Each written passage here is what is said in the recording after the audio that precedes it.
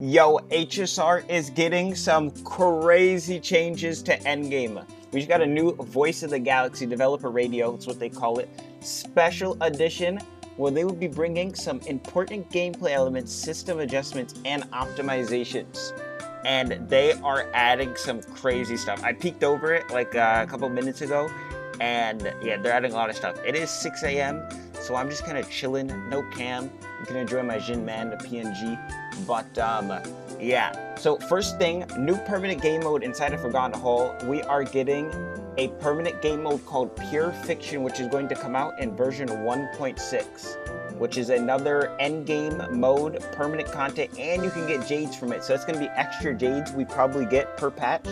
I don't know if this extra jades is going to refresh. Hopefully it does. If it doesn't, I don't mind getting one-time jades, you know, like Swarm Disaster.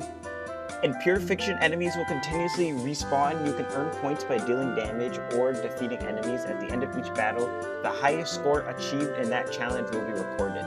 So it's got some sort of achievement system, and it records your score, which is really cool. And the more enemies you defeat, the more damage you deal with a limited cycles, the higher your score will be. Please try to defeat as many enemies as possible to earn a high score within a number of cycles allotted.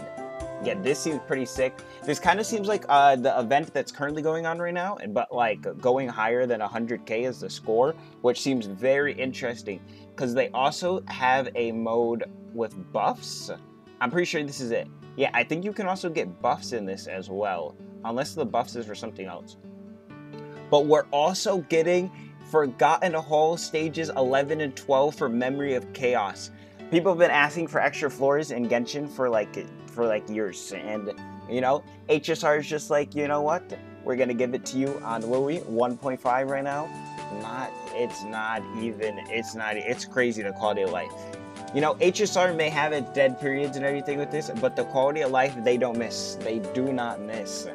But 11 and 12, just extra stages that are going to be added in version 1.6. And they're going to have 3-star ratings as well, and they're going to be giving jades on top of that. So you're going to be able to get 720 jades from Memory of Chaos each phase, on top of the jades from Pure Fiction, which is insane. They're just giving out jades, like they just want you to, you know, they just want us to be eating. Free-to-play is eating good. Free-to-play is eating good. And then next we have a Forgotten Hall auto clear function online, grind less. I actually didn't look at this, what it is. In addition to increase in stages of rewards, the Forgotten Hall auto clear function will be introduced. After the version 1.6 update, travelers can quickly clear the Forgotten Hall without needing to re-challenge previous stages, based on the highest 3-star level from the past Memory of Chaos. Ooh, that's interesting. Oh, if you beat a high level, you'll beat all the previous stages. Wait, that's insane. So they're kind of make it like Genshin Abyss, except it doesn't refresh you, like the old floors. But you'll still have the jades from the old floors, obviously. So you can start at 7 every time, so you only have to play 5 Memory of Chaos levels effectively. That's pretty nice. That's huge, actually. That's very huge. Just an example, I'm guessing. Yeah. So yeah, you can start on stage 7 and go from 7 to 12. That is huge. That is actually so huge. Yo, we're eating on Endgame. We are eating on Endgame, man. Alright, what is this? Team setup memory, and then a challenge retry function launch. Is this a team selector? Oh no, they showed this. They showed this in the live stream. Yeah, we're getting a retry button on either half of MOC. This is another thing Genshin could add easily. This is one button. Just allow me to retry when I die, or just let me retry wherever I'm at. Just let me click retry. Yo, I accidentally ting ulted, or I'm testing out something and I don't want to do that test run anymore. Let me just retry real quick. Like, why do I gotta wait? You know, it doesn't make any sense. Taking a little sip of water. Yeah, so the team setup memory feature will be launched in version 1.5. Oh, we're getting this early. Okay. Furthermore, when the Trailblazer selects Restart Challenge during a battle, they will return to the map before entering the current battle. Previously spent technique points, you even get your technique points back, which is huge. I love that it's on second half. This is so big for like CC. It may not be as huge for like regular players. No, I feel like this is good for everyone. This is good for everyone. Like specifically though for making videos, like say you just want to record a second half clear or something. Now you can just record second half. Pretty nice. And then they are adjusting the availability phase. Oh yeah, so this is just like a calendar on how this stuff is going to come out. So week 1 through 6 is going to be Memory of Chaos with the first buff. Then week 7 through 10 is going to be the second buff. And 2 and 3 are going to overlap, I guess. I'm interested what that means with the overlap. And Pure Fiction is also going to have 3 phases of it that's going to change. Okay, that's interesting. And Pure Fiction 2 goes all the way from Memory of Chaos 2 and 3. Interesting. Okay, this calendar's a little bit confusing, but will probably make more sense once they like actually show it. Because there's a lot of overlap. Like, I'm confused on how Memory of Chaos 2 is overlapping Memory of Chaos 3. Because usually it's like Memory of Chaos resets and like it has a new buff. So it's like, is there going to be 2 buffs going at the same time? That wouldn't make sense. Yeah, I don't know what this means for 9 and 10. But, yeah, we'll probably see when it comes out. And then Pure Fiction 3 also gets cut off. So what does that mean? Yeah, a lot of stuff that will probably just make more sense when it actually comes out. But anyways, this stuff at the bottom here, yeah, this is just timing and stuff like that. Yeah, and they're also giving an extra self-modeling resin for completing Forgotten Hall of Pure Fiction. That's huge. Definitely need those self-modeling resins.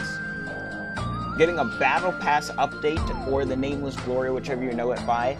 They're giving extra, oh no, with the extra jades, when you hit level 50, you can also get another self-modeling resin. Pretty sure this is for the paid Battle Pass though.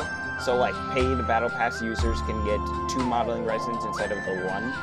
And they're making it so that you can overcap on the Battle Pass here by going from 51 to 70, giving you extra credits and extra relic XP. This is huge. This is another thing wanted to be added in Genshin for a minute now. It hasn't been there. This is very huge for the relic XP. I need relic XP so bad right now.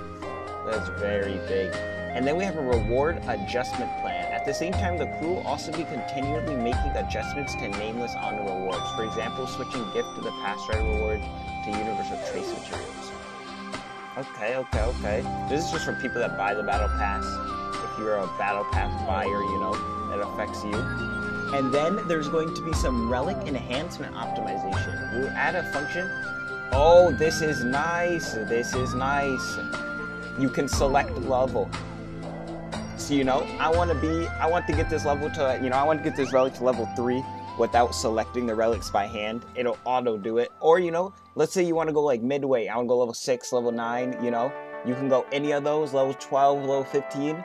You can just choose it. Very nice. There's going to be a recommended relic function. This will probably be scuffed for a while, not going to lie. They have this in Genshin. And as for example, like Zhao, it tells you to max out your burst first, which is just garbage. Obviously, they're talking about relics, but they have artifacts too, and sometimes the stats are wrong. Relics, though, relics can be more accurate, you know, because it's like, is a character a crit character, like HP? What are they running on, like their body or like their planar pieces? And there's a new discard relic function in the pipeline to mark relics they don't need when obtaining or sorting through relics. Oh, that's nice. Wait, so you can salvage it as you get it. That's huge. That's pretty nice. And you can relic filter for relics that do not have specific specs. So you can just salvage them instantly. That's kind of nice. Also getting some Trailblazer profile settings expansion. Okay. The starting number of displayed characters will be increased in the Starframe Companions. Oh, so you can showcase more characters? They need to make it so you can see the relics. I don't know why they didn't add this. Whenever you look at someone's like character, let's say like their relics on it, like if I look at my Endgame real quick, right? You can't see like the actual stats of the relics that they're running for some reason. So like this, for example, you would only see the main stat and like what the relic is when you look at it in game. I can't open up my game. I feel like opening the game right now. But if you know, you've seen someone's profile, you know, you can't really see the stats on their thing. You can only see the relics that they're using and like what the main set is. So they should definitely fix that. I wonder if that's included with this, because it hasn't been said. And they're also, oh, it does say there will be more Trailblazer information displayed on their profile. So maybe that will be included. And then on top of that, in the support screen, Trailblazers can pin some of their friends on top of the list, making it more convenient to use support characters every time. That's pretty nice, you know? You got that C6 friend, you got that maxed out character, all the Eidolons, definitely pin them. Or you want to use your homie's character more consistently, definitely got to put a pin on them. I've definitely been using that. But let me know what you guys think about these. This is huge. This changes everything.